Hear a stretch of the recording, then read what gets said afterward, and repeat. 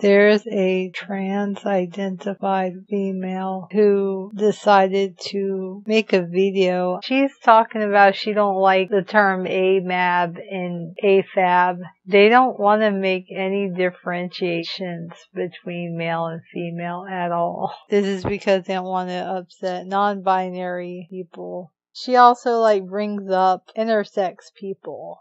It's just so dumb. They rather just use the terms people with vaginas and people with penises. They rather just point out genitals and that's it.